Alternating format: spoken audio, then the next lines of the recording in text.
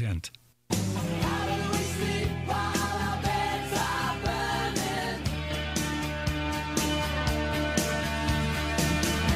And from the top of West Mountain in Scranton, Pennsylvania, good morning, everybody. This is 94.3 FM, The Talker. Sanity Check, Libertarian Lou, Tea Party Mike, Frank Sorick's in studio. We got X on the line.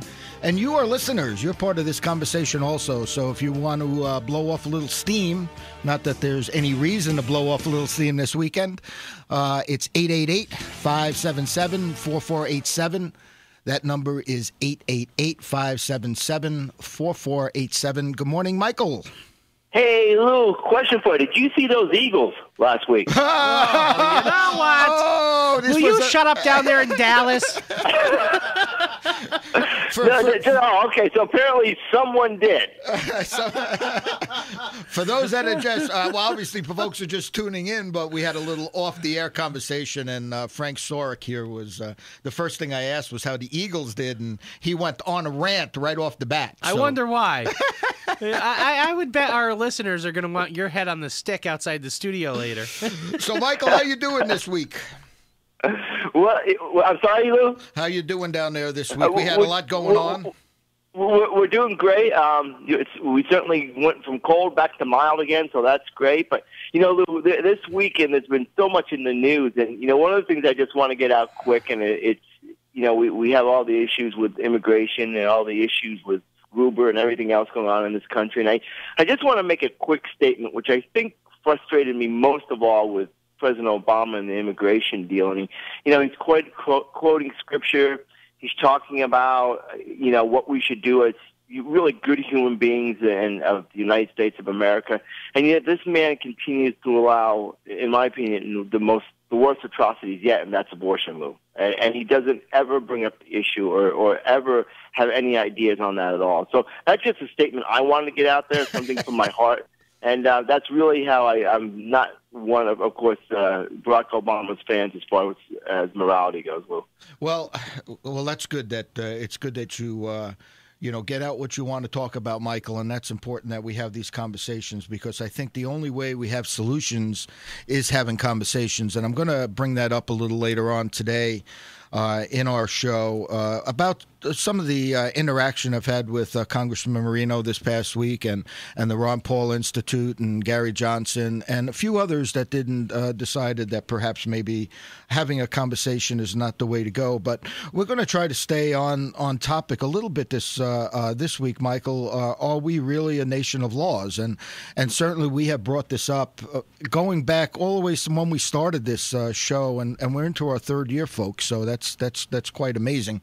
But nonetheless, we've said for a long time, Michael, I don't believe that we are really we're a nation of laws. We have plenty of laws on the books, but do we actually follow the laws? And are those laws meant for you and for me and for our listeners, or are those laws for the connected, which I don't believe they are. I believe the connected are not. I see Frank shaking his head there a little bit. Go ahead, Frank. Good morning. Good morning. We have seen time and time again that the politically connected and especially the elected, the laws don't apply to them.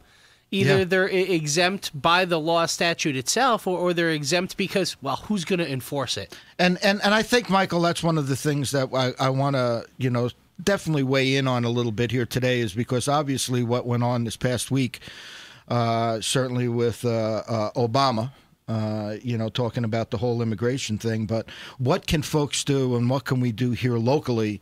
I want to take a quick call, Michael, and then we could weigh in on some of this. Liliana from Wilkes-Barre. Good morning, Liliana.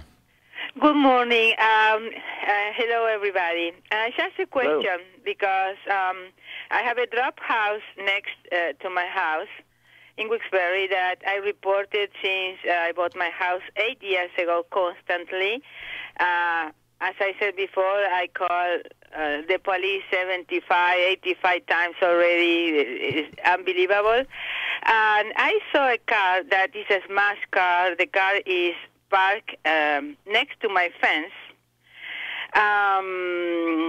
There is a car that it seems like someone hit the car in the front. It's a Nissan car. It's a black car. The plate is JHD 9175. The plate is hiding, so the car was parked in reverse, hiding the plate against the fence, their fence in the backyard.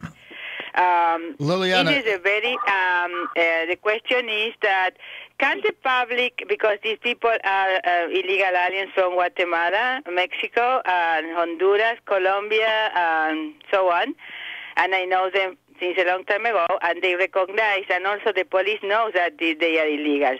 Can these illegals buy these cars to the police department in Wilkes-Barre, or if they can do it, in which way the rest of the public can get connected to them in order that we can buy these cars? Maybe they got a very good deal. Liliana, thank you for calling in, and we're going to put our head sleuth on this, Frank Sorick, and Frank will be able to maybe give you some information, and certainly we'll follow up on that later on today. But go ahead, Frank. Maybe you could address what Liliana's talking about. I did look at a photo, Liliana, of the car in question and saw that it did have what appears to be WBPD markings on the one window. So obviously it either was in impound at one time, possibly purchased out, or perhaps the owner of the vehicle picked it up from impound and had it towed to private property. Since it has vehicle damage, I would assume that it must have gotten there after an accident, towed by WBPD to its impound lot and then later released, whatever the case may be, whether the car was purchased outright from the owner where it sits now, or it belonged to the original owner and they just had it towed back to private property. But once that vehicle is back on private property, it really is up to the owner to do something with it, because if it's not spewing fluids or anything like that or causing a health hazard, the city really can't do anything about a vehicle on private property, once it's there. So there's little power the city has to do anything with that vehicle once it's back off the public streets. So I hope that answered your question. One of the other things that she just brought up also was about the drug house. And if you remember, Frank, one of the folks that Brenda, and I won't say her last name, the only way she was able to even do anything about the drug house was to put up signs in Wilkes-Barre around the neighborhood saying, if you want drugs, this is come where here. To go. Yeah. Please come here. And it's definitely a problem, and it's stuff that's going on. Michael, there was some news this week about Wilkes-Barre, certainly, and maybe you just want to touch on it real quick, Frank, because I don't want to weigh in on Wilkes-Barre, but evidently you broke a story I did. About Mayor Layton perhaps running again for mayor, even though he might have stepped back from that. I have no idea. I mean, all I know is I received a call from a councilman on Tuesday night following the work session stating that Mayor Layton called him and another councilman into his office and said, hey, I know both of you are running for mayor. I'm also going to run for mayor. Just wanted to let you know. That councilman asked the mayor, can I tell people that? And the mayor said, sure, go for it. Real cocky-like. And so he did. He told me, which, via the Gazette's website, I told the world. Right. And the Times leader followed us on that story and said exactly the same thing that we did. And then one of their reporters at Thursday night's council meeting, I was there, the reporter asked the mayor, is there truth to that story that we published? And the mayor said, yes, I had that meeting. So then he published that, stating that the mayor, in fact, confirmed rumors. And then the mayor called and ripped his face off and said, oh, you must have misunderstood. Even though I confirmed the meeting, I never actually confirmed that I was running for mayor. I just told you that, yes, the meeting took place. So, again, we're back to what the definition of is. There you go. So, Michael, the rule of law. Are we a nation of laws? And, the more I see what's going on here in the courts locally, around the country, certainly immigration laws. We haven't had any laws in immigration for I don't know how many years, 20, 30, 40 years at this point. And I find it, disheartening for sure, because when we lose, when there is no justice, and we're going to touch on some of the things that happened this week and some of the, in the family courts, and when we look at what's happening in Washington, I think it's so important that we give people a solution. We have to have a plan and how we're going to. Otherwise, we're all going to explode here, and we have to rely on our representatives to do what we're asking them to do in Washington. Because we can't change what's happening down there. I mean, we could have some influence a little bit by our voices and calling these individuals, but at the end of the day, we need to make sure our neighborhoods and our local courts are following the rule of law. And I got to say, I don't believe that's the case, Michael. Well, Lou, I look at so many times, and it seems almost that when it comes to enforcing the rule of law, that it differs from person to person, neighborhood to neighborhood. And it almost, you see things where if they feel that the law is easily to enforce upon someone who's not going to go good grief, who's not a dangerous individual, they'll enforce the law. Otherwise, if there's some sense of danger, they sort of back off, or if there's some sense of crying out of racial slurs, they'll back off. So we need to have consistency on where these laws are going to be enforced. They should be enforced on everyone the same way all the time, but we're not saying that, Lou. Looking at some of the custody for cash stuff that we have been reporting on, Michael, and we have, I have in my notes, and I'm definitely going to touch on that, but this has to do with rule of law. This really is what's happening in our local courts. Sometimes we joke and we make fun of being thrown out of the courtrooms, but so much that's going on right in our backyard, we close our eyes to, and that's something we just can't allow to happen. Certainly, we have some plans moving forward, and we're going to outline some of that a little bit today, and certainly as we move forward. But the elections are over now. We have new people in Harrisburg. Some new people. We have forged some nice relationships, I feel, with some of our legislators, and now we have a plan moving forward. We're going to go down there and maybe get some legislation introduced, whether it goes anywhere or not. We saw what happened with Smucker. Greenleaf is the senator that heads up the judiciary down there. Elliott and Greenleaf is a very, very powerful law firm. Senator Greenleaf is part of that. But I think what we need to do is continue to point these things out and give people a solution. Today, sometime, actually later on today, for the first time, I'm meeting with a team of writers that are going to focus solely on some of custody for cash. And in fact, we have Nikita from Edwardsville on the line, and she wants to talk a little bit about custody for cash. I do not know Nikita. I don't know what she's going to talk about, but welcome to our show, Nikita. Thank you. What's on your mind this morning? I'm actually going through a battle. It's with my daughter. I have, since January of this year, I've gone through 3 PFAs that the courts just keep dropping. PFAs? Yes. Yeah. Protection from abuse. Oh, okay. I just wanted to, These are Nikita, these are PFAs you filed against someone, or they were filed against you, just for clarification? No, I filed against, on the behalf of my daughter. Okay. Against the father, I'm assuming? Yes. Okay, thank you. Continue, please. Children and youth has been involved, but they lied. They lied through their teeth. Well, go ahead. The one caseworker that we had for my 3rd PFA, she has come to my house twice already. Well, my hearing was this past Thursday, and that's when they dropped my 3rd PFA. But she lied. She said that when she came here to talk to my daughter, she told me that she is consistent with her story and that she was worried about what my daughter was telling her. And in court, she told the judge that my daughter was inconsistent.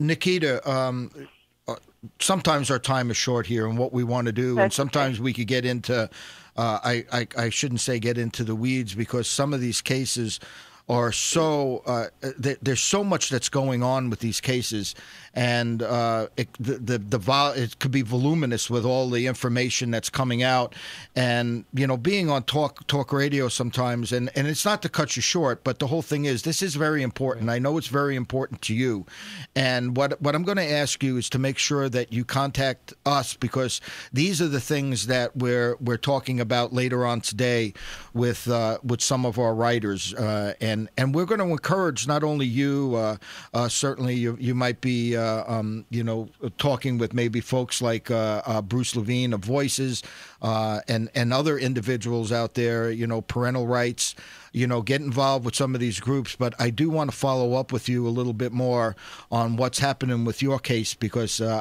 Michael, I have some things I want to bring up this week that's happened. It's just going to blow your mind, and it all goes back to the rule of law. We need to take a break, and when we come back, we'll continue our conversation. There's Sanity Check, Saturday mornings, 94.3 FM, The Talker. As we roll down this unfamiliar road, and although this wave is stringing us along, just know you're not alone, 'cause I'm gonna make this place your home. This is your home, 94.3 FM The Talker. Libertarian Lou, Tea Party Mike, Sanity Check. Independent Gazette. For folks who have some questions or would like to contact us, you could do it through our website, or contact us direct at editor@wilkes-barre-scranton-ig.com. One of the things that I wanted to bring up, Michael, before we bring X on here is that being a sponsor for the Lee Heighton 912 Project, a night with Dr. Ben Carson, December 3rd. That's 7 p.m. at Penn's Peak. Jim Thorpe. We have a couple tickets to give away, and I understand that Lou in Virginia, I owe you a couple tickets at the Patriot Connectors, and for our friends at Patriot Connectors, thanks for not only just listening, but for the huge amount of support that we get from you. But I have 2 tickets to give away. If a caller can get through. All we're asking is tell me why you want these tickets for Ben Carson. They're $25 a piece. We're happy to give them away, and tell me what Dr. Ben Carson is interesting to you for. Tell me why I should be liking him.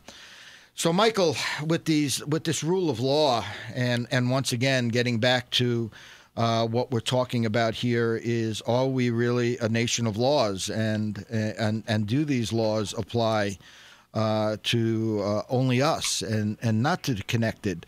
And how does it affect how we look at everything else? I mean, if we don't have law, if we don't have justice, how do regular folks? How does it start affecting you? I know how it's affected me.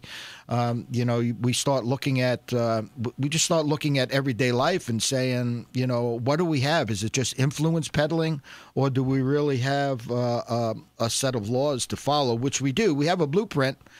Certainly in the Constitution, but certainly this past week, it looks like that's been trashed a little bit too. Michael? Well, Lou, I listened to some of the calls that we've already had today, and the different standards that we have, depending on what kind of neighborhood you live in. I can cite probably 10 years ago a situation in Dallas, Pennsylvania, where a man was caught right in public really roughing his kid up. And because he was an individual of influence, the case was dropped. So that the child who probably needed protecting didn't get it. And yet we have poorer folks out there whose children are really loved, apparently, and really there is a different standard on whether you're influential or not, Lou. And these are the things that are frustrating to, I know, our listeners, who are frustrating to you because you're right there in the front lines looking at it. And I don't know what the answer is, Lou. That's the frustrating part. I don't know what we do to really bring equal justice to all. And that's really why I guess the Independent Gazette. And I'm glad you brought that up, Michael. And that's why, once again, it's about solutions. How do we fix things? I mean, certainly, when we look at what's happening in Washington, D.C., it just seems overwhelming for for individuals, say, here in Northeast Pennsylvania. But we have to have these conversations, and we have to have a plan. And one of the things I think that we need to do locally is to not only have these conversations, but have a plan that we could change things locally, because the cesspool of the court system, and I'll continue to say this, and the more we get into this, the more I realize what's going on and why things are done in secret. I want to bring up some of the points that our Attorney General just made, but certainly, are we a nation of laws, and what can we do about it? Our lines are filled again, Michael, but I want to bring X in. Good morning, X. Hey, guys. How you doing? Good. How you doing? Hey, let's always remind ourselves, for the last 50 years, pretty much every military adventure the United States has been on has never had a formal declaration of war. This is kind of a, part and parcel. If you somehow don't, you're questioning whether laws are in effect or worse, exactly. Laws are being in effect on local level. The most important one being, should you go kill people in a foreign land with bombs? Nobody's voting on that. And I think this is part of the problem, X, is that we've allowed this to go on, Michael. I mean, we close our eyes to these things that, okay, it's just this, or okay, it's just that. I mean, I remember talking about going into a courtroom in Tunkhannock where they just took, folks like ourselves, their cell phones going through, but lawyers were okay to bring their cell phones in. And even something on a simple level like that, I went to the sheriff and I said, why are you enforcing this law? And he said, well, the judge said it. Shurtleff says that's the law. And I'm thinking, is that what we do? Because Obama now has just made a statement, is that the law? Do we follow that law? Do the sheriffs around our country follow that law? I mean, do they do it blindly? And what are the solutions? Maybe Gary from Mill City will be able to give us some solutions. Good morning, Gary. Solutions would be to burn Washington, D.C. down and start all over, I believe. This latest deal on immigration, and before I even go there, nothing in Washington is going to change. They had quite a big turnover, but both parties are electing as leaders the same people that were leading before the election.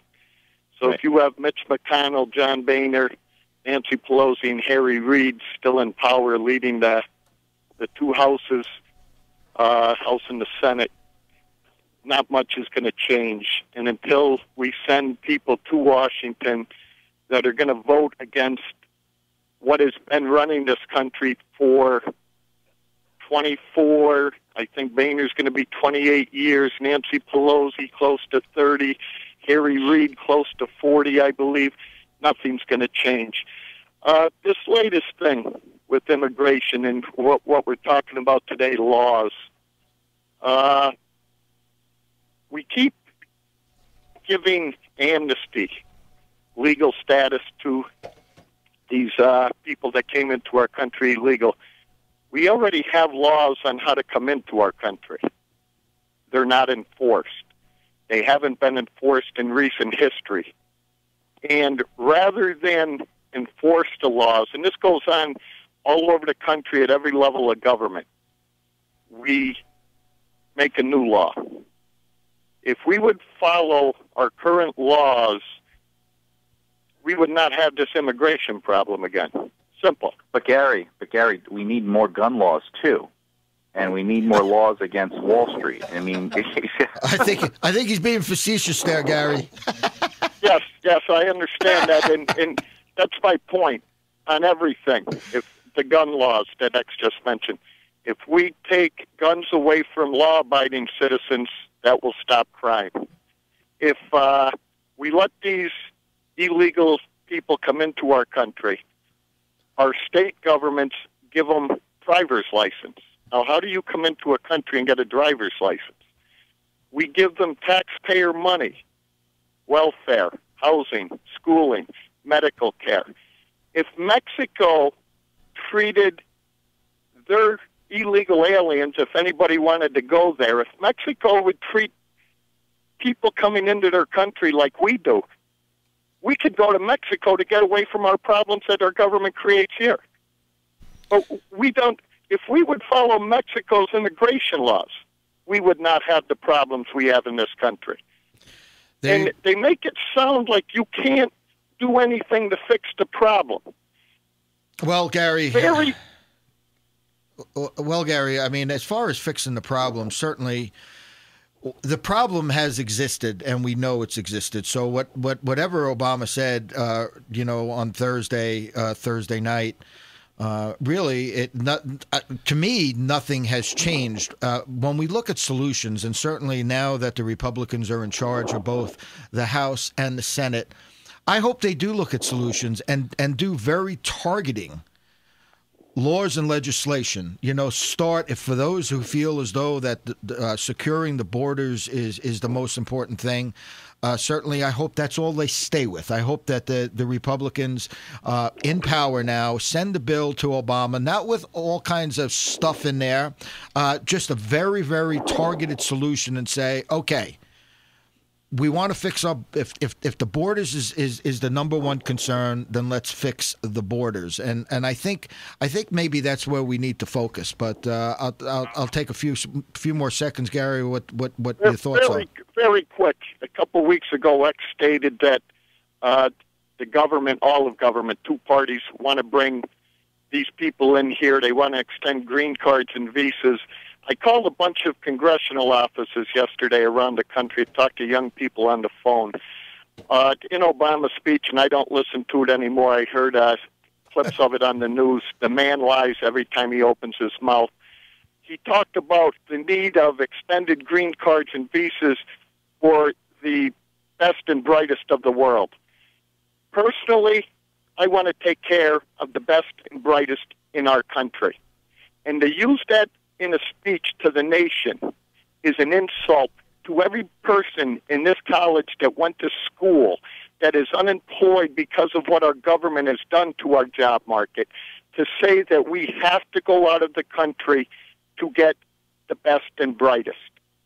And I'm going to leave on that. Thanks a lot, guys. You bet, Gary. And for those individuals out there that want to continue that conversation with Gary, you could stop at Sidelines in Factoryville and certainly stop in and see Gary there. He's the proprietor of Sidelines in Factoryville. And stop in and you guys could have a great conversation. You both blow off a little steam. We need to take a break. You're listening to Sanity Check. We'll be back in a moment. Joined by Bill DeRosier from Cabot Oil and Gas. Very sharp guy. We'll be discussing the topics, the trends, the news, and the jobs which accompany the greatest natural resources strike in our lifetime. Shale gas also has its critics, and we're here to talk with you too. Join us for the Shale Gas News with Kevin Lynn and Bill DeRosier. Saturday mornings at 10 here on 94.3 FM, The Talker. Here's what entrepreneurs and business owners are saying about the Business Builders Show with Marty Wolf. Great program. It's like a free business consultation. And it's like an MBA class. I'm Marty Wolf, and the Business Builders Show gives entrepreneurs, business owners, and professionals who seek excellence advice from the nation's top business thinkers and leaders. Listen this Saturday morning at 8 to the Business Builders Show with me, Marty Wolf, on 94.3 FM, The Talker. The answer you're looking for lies right here. Sanity Check with Tea Party Mike, Libertarian Lou. Saturday mornings, 94.3 FM, The Talker. It's all over when I'm wiser and I'm older. All this time I was finding myself and I didn't know I was lost. So wake me up. When it's all over. Michael, it's a little crazy here today, but that's okay. You're listening to 94.3 FM, The Talker, Sanity Check, Libertarian Lou, Tea Party Mike. We got X on the line, and we got Frank Sorick in studio, and you are callers, and the callers are calling in today, and we're gonna grab another quick call right here. Patrick, I believe. Good morning, Patrick. Hey, good morning. I got it all figured out. I'm going to get myself deported. Bingo! That's it. Where are you going, Patrick? Somewhere warm?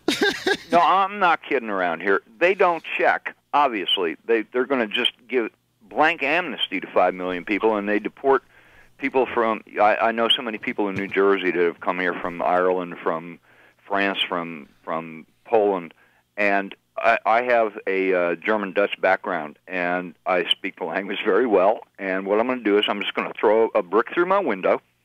I'm going to call the police and tell them I did it, and I'm going to have them arrest me, and I'm going to tell them that I'm an illegal alien, and I get a free airline ticket out of here. Because I've been listening to the news, and I'm sick of this. I'm out of here.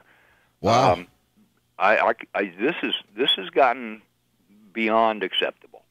And if you can't get your politicians to stand up and do anything for you, and on that respect, I'm going to tell you, I really do believe that the politicians in this country are a very accurate and honest, respective view of the American people. They're crooked, they're dishonest, they don't care. And I see it constantly. My neighbors don't know what's going on. They haven't got a clue. They don't want to know. And they just want to vote for a black man or a woman because they're black or they're a woman. If anybody will do, man, I know this guy in South Carolina. His name's Mr. Will. He's about 87 years old by now, and he is the most intelligent man you'd ever want to meet. He has a third-grade education. He's not going to get elected. The people that do get elected behooves me. And I'm out of here. You know, I spoke. I'm not kidding. I spoke about this with my wife last night on a very serious level. She's not home. She's been away already now for several hours. And when she left this morning, she has to go. She said she's going to go and make up the money that she's going to pay for taxes to take care of the cleanup in Ferguson when word comes down. Yeah. So Patrick, I think one of the things, and certainly, hopefully, once again, we talk about what's happening in Washington. I think, Frank and guys, that sometimes people feel helpless, and I hear that in your voice, Patrick, that you're just throwing your hands up in the air. Let's see what happens in January. Let's just see if there is some focused legislation that's put into place. But then, once again, I want to come back here, Patrick, and thank you for calling in today. I want to come back to local stuff, Michael, because that's where we could have some influence on what's going on here locally. Once again, I'm meeting with our group of writers today, and we're going to focus on the custody for cash issues. And what I'm going to ask folks is to get involved with that. I mean, that's how we could really make a change here locally. Certainly the custody for cash and some of the things that have happened, Michael.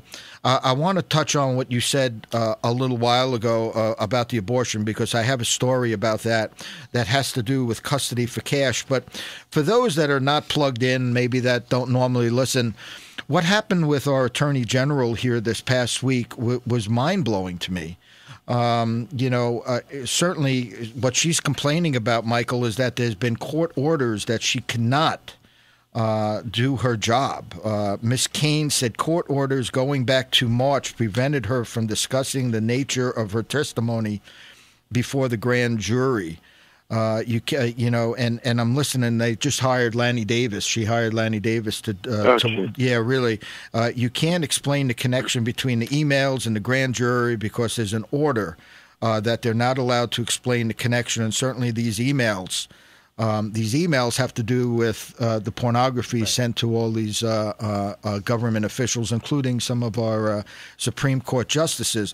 But I think what she said is very, very telling. And for those that are part of the family court system, that are part of our court system, she said, if this can be done to me as Attorney General, I am sickened to think what can be done and may be done to the regular good people who don't have the resources that I have to challenge it. Now think about that. Right. Here is the Attorney General saying that, it sickens her what's being done in the courts. And yet, day after day, guys, day after day, folks, that we get calls. People are just like the lady that called first thing. Her hands are being thrown up in the air, and what do? You can't go into the courts because they say they're protecting the children. Right. And I have to, Michael, I have to just bring up some of the things, and once again, I want you guys to chime in here. But just last night, I brought up a woman who had a few kids, and she showed up in court pregnant, and she was told, she was told that she was suggested that she have an abortion because she was too young. And she told me maybe she told the CYS Children and Youth. She says maybe that's an option to you, but it's not an option to me. And last night she's saying she's fighting for these children to get her children back. I mean, this past week, another court thing down in Montgomery County. We wrote a story, Millionaire to Welfare. That woman was in court. And she's facing jail time unless there was a demand that she retract her statements to the Independent Gazette. This goes on and on and on. And folks, once again, we're looking at solutions. What we're trying to do is look at solutions. We can make a difference here. I mean, on another case, the woman wanted to get her transcripts, and they're putting up walls, 6 months to get a transcript, unless it's expedited and you have to pay triple the amount of money to get your transcript. And yet when we go into these courtrooms and get chucked out of, Judge Margie's courtroom, oh, don't worry about it. We have somebody transcribing it. Well, what good does that do us, Frank? Especially if you can't get a copy of it. I'm flabbergasted by this because I thought that would be under right to know law, and someone could order a transcript via the right to know. And here you go again, the Attorney General. Right. If this can be done to an Attorney General, I am sickened to think what can be done and may be done to regular good people. Exactly. Folks, I'm telling you out there, this courtroom is a cesspool, and we need to start looking at it and start getting people, I guess, coming together around the Independent Gazette. I know we feel really good about it. We keep growing, Michael. We have more folks coming, and maybe it's a place for people to gather. We're not asking people to to agree with everything we say and everything we do, but there has to be a way and there has to be a solution. I think we have Melanie on line one. Good morning, Melanie. Hey, good morning, guys. How are you? Good. Good morning, Melanie. So just I wanted to chime in here. You're talking about, are we still a nation of laws? Are we still a nation of rule? And, and Patrick's call really, struck my heart because I don't want to see people, give up. Losing an election's rough. It's never fun. And but you just can't ever give up. We can't give up. And, I wrote an article yesterday about, because I'm hearing that more often. Conservatives are just saying, what's the use? The country's gone. We can't fight anymore. And one place that we have to start and pull back from, because a lot of the country, they went red, we stayed blue here. I understand the tepidness on, is the leadership actually going to stand up to Obama? And I don't know. But we have to pull back to our roots, to where the Constitution began. And there's a huge surge over the last 6 years. Everybody in Washington is saying, we're a democracy. This is the way democracy works. And we're not a democracy. We're a republic. Ben Franklin was asked by Mrs. Powell after the Constitutional Convention ended in 1787, and she said, so, Doctor, what have you given us, a monarchy or a republic? And he replied, a republic. If we could keep it. Right. And we have to keep it. A republic is a government based on the rule of law, and that's our Constitution. That's what they give it. I mean, they were even... they didn't even really have the confidence that, look, this might last 10 years, who knows? We gave it to you, here you go, this is our grand experiment. And it's lasted 227 years since that day. And we have to keep it. And we have to be educated and say, why are we not a democracy? Democracy is mob rule out of emotional sentiment and polls, and legislators, making their votes out of polls. And we have to pull back from that, and we have to say, no, we are a nation of law, and that is how we make sure that young mothers aren't being told you should get an abortion because you're too young to have a child. It's unbelievable to me, Melanie, and just bringing up a couple quick notes here. Thank you for running.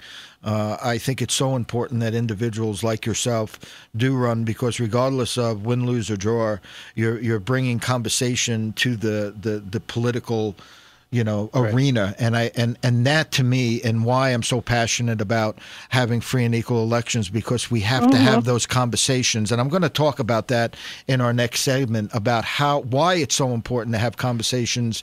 But certainly, thank you for you running, and then once again, because it really does make a difference, and we have to bring it back local, because I think folks will start losing hope if all we do is turn to Washington. That's what we elect our representatives to Congress for, and those folks need to hear from us. So thank you for calling in today. Thanks, guys. Have a great day. You bet. Frank, do you want to jump in, or Michael, or X? Well, it starts locally. I mean, that's where it has to start. You can't look to Washington and say, well, if we change the president or we change our Congress or Senate, that's where it's going to start. It has to start at the local level, and it has to work its way out from there. That's how you restore hope.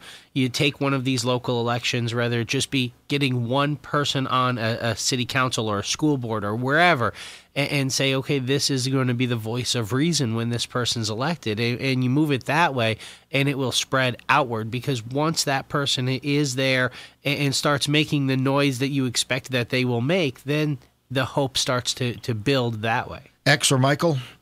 Well, I just want to jump in here, and I think certainly a change of attitude, Lou, in our lives, and I've been guilty of it myself, is, I look at a situation and say, how can this benefit me? And it's wrong, because, our founders looked at it and said, how can this benefit others, the nation, everybody as a whole? And I think that's where we need to change our attitude, Lou, because you see it in Washington, you see it in local politics, you see it in state politics, and we really have to start looking at this and saying, how does this help the nation? Not my Medicare, not my Social Security. How does it help the future? And I think this is something we need to focus on, Lou. On that note, we need to take another break. You listen to Sanity Check, 94.3 FM, The Talker. Terry and Lou, their Sanity Check. Saturday mornings, 94.3 FM, The Talker. Some nights I stay up, cashing in my bad luck. Some nights I call it a draw. Some nights I wish that my lips could build a castle. Some nights I wish they just fall off. But I still wake up, I still see your gospel. Lord, I'm still not sure what I stand for. What do I stand for? What do I stand for? Most nights I don't know anymore. And we're back. 94.3 FM, The Talker. Sanity Check, Libertarian Lou, Tea Party Mike. We got X, we got Sorick, and we're going to try to get to the phone calls that are waiting here. But I need to touch on a subject, Michael, that I wanted to cover a little bit. And these are about not only solutions, but conversations. If we can't have conversations with our elected officials, surely we will have the frustration that Patrick talked about a little while ago. This week, Michael, I got an email from the Ron Paul Institute, U.S. House to vote on imposing national ID cards worldwide, in parentheses, for the children. Okay, U.S. House of Representatives scheduled to vote this week on H.R. 3398, legislation stating that it is the policy of the United States government to encourage other nations to require all citizens to have national identity cards. We don't have time to go into all of why I feel that is so dangerous. Lou, it's for the children. For the children, that's correct.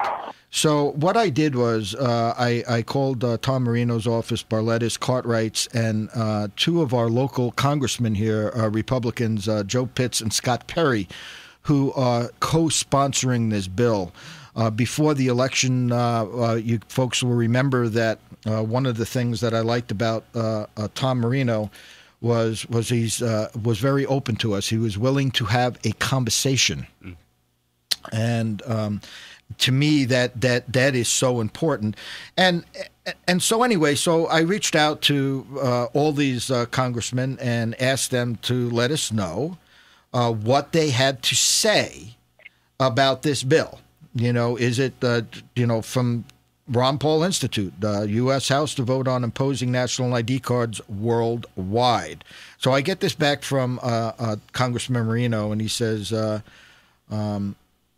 if Representative Tom Marino thinks H.R. 36 includes nothing about imposing national IDs on people around the world, he either – oh, I'm sorry. This was a response back from the Ron Paul Institute. Let me just get what Tom Marino said. This has nothing to do with the national ID card. What I am for is making sure the children in the developing world, and particularly girls, have opportunities to participate in a civil society that too often escape them when they are born without any basic birth registrations. Okay, and then I got back a response from Gary Johnson, which I probably just lost here, but the point was that he did not agree with Tom Marino. And without getting, here is from the spokesman from Gary Johnson. While the stated goal of H.R. 3398 to protect and support young women is laudable, the legislation begs the basic question of whether the United States government should be trying to dictate identification and registration practices in other sovereign nations. Many of our own states have appropriately pushed back against the federal government efforts to impose identification requirements. And then, of course, we got the response back from the Ron Paul Institute because I had sent Tom Marino's thing there, and he said this is a little cutting, but this is not really this is not the point of it. But he said if Tom Marino thinks H.R. 3398 includes nothing about imposing national ID cards on people around the world, he either has not read the bill or has not comprehended what was read. But that's not the point. That's not the point. That's good that we have some differences here. And I really do applaud Congressman Marino for having this conversation. And I'm going to send him what Gary Johnson said and what the Ron Paul Institute said. And I expect we will get something back. And this is how we learn. And this is how we inform not only our legislators, but our legislators inform us. Because I'm not a Kool-Aid drinker. I'm not sure that I'm getting all the correct information from the Ron Paul Institute. I'm not saying that Gary Johnson is some kind of guru on all the information. Lou, I think personally, in what Mr. Marino said to you, I think a lot of cases, these bills have so much fluff, so much padding, and they're by design buried to confuse our lawmakers. And what Marino is saying is he believes what he's voting for is a good thing because it does protect the children. And that's the point. And then what happens is that these other people chime in and say, wait a minute, did you look? I didn't go into the whole thing because it goes into Section 3 and Section 4, and this is what it says, and maybe the whole bill wasn't read. That is the point. That is a good point. But here's the crux of the matter. And this is where we as citizens, we as individuals out there, people that want to make a change, why haven't I heard back from Lou Barletta, Cartwright, Pitts, and Perry? And that's my point. And I'm going to stay on this on Monday again, but I'm going to urge, folks that are listening, call Tim Murtaugh, who's the press secretary for Lou Barletta, or Shane Seaver, the press secretary for Cartwright, and say, what are you guys? Are you too good to tell us why you're voting and why we can? You see, my whole point here, guys, is that if we don't have a conversation, how do we fix things? And whether I could have a real match with maybe Marino over certain things, and we talked about the NDAA, but that's how we understand what other folks are thinking, and that's how we have an influence on what our legislators, our republic, like Melanie said, that we have a republic, and these legislators represent us. But if they're not willing to have a conversation with us, to hear us, I don't care if we said it all along, and I think that's the point. Let me take Gary from line 1, guys, and I'll get you all to chime in on this. Good morning, Gary. Good morning. Well, listen, I wanted to talk about something else. I'll be quick on what you just talked about, the national or international, actually, children's identification. First off, anytime somebody says maybe the entire bill wasn't read, that sounds an awful lot like the Affordable Care Act, and we're really going to get to appreciate not reading that bill come January with the changes in premium rates. You got that right. And additionally, how do you impose a law or children's identification? How do you sell that internationally, globally, when in some nations female children aren't even recognized, and that happens throughout the Islamic world with Sharia law. So I'll lay those facts out very quickly. What I wanted to talk about was an earlier phone call from a lady. I believe the name was either Liliana or Liliana, and it was somewhere in the Wilkes-Barre area. Yes. And this is what I want to emphasize, Will. She does have to be involved politically. There is a mayoral race coming. My understanding is that there's potentially 2 other candidates to go up against Mayor Layton. If she's got issues in a neighborhood, I think she needs to reach out to those candidates because that becomes part of the political structure for a political debate for a race that will come. Secondly, she has neighborhood watches, crime watches throughout Wilkes-Barre, and I don't know her neighborhood, but she does need to get involved, and she needs to continually get involved, and she also needs to attend her council meetings down there. And she can't get frustrated, and she can't think she's lost because her continued attendance, her continued presence, and her continued documentation leads the paper trail that forces the political entity to follow up on her concerns. And that's what I want to say, Lou. So thank you. Good point, Gary. Good point, Gary. And go ahead, Frank. Gary's absolutely right. Yeah, and you got to stay engaged. Yeah, and we absolutely do have a race coming up. Yeah, and personally, I know the mayor is backpedaling and saying he will run, then he says he won't run. Who knows what he will do, and we shouldn't focus on that.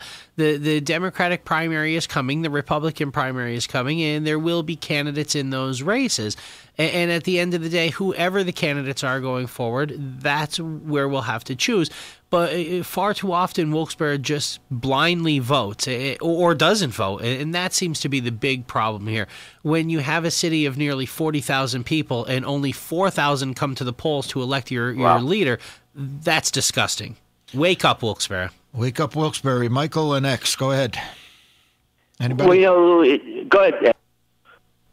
Just real simple, let's always remind ourselves the most powerful vote you have is how you spend your money. Do not give your money to anybody or any organization that conflicts with what your values are. That it will send a bigger thing than a lot of times going to a voting booth. And you kind of threw me a little softball here, but I do want to thank those individuals that have subscribed to our newspaper, to have supported what we've been doing. Certainly our advertisers. I said I would do a little throw out to Chloe and Company, Made in America, right there in Clark Summit. If you were driving through Clark Summit, stop in and say, hey, listen, I heard these guys on Sanity Check, man. They told us to stop. But it goes a long way, and for all our advertisers and the subscribers and the folks that have just written for us and doing the research like we're doing, Michael, I can't say enough for everybody that has gotten on board with what we're doing, and I think one of the reasons why we are growing, and I think you're going to see an exponential growth come after the first of the year. It is, and we have to look at all the positives that happened in the last 2-3 years, and the influence just that a small group of folks can do just in Wilkes-Barre through the Independent Gazette. So these are things that we can do when we get together and we try to make a difference rather than sitting home complaining about it. And for our listeners out there, please, if get a hold of Tom Marino and thank him. Say, listen, I heard these guys, and even if we disagree on an issue, thank you for at least responding. But then also call Cartwright and Barletta and say, what the heck's wrong with them? Give them a buzz and say, what are you guys, too good? You're too good to talk to anybody? You're not. No, I've got the answer, Lou. Yeah, I know you do, Frank, but we're down to 40 seconds. Michael, you got our last word. Hey, God bless all, and particularly the Eagles this week. Thank you. God bless. We'll see you guys next week.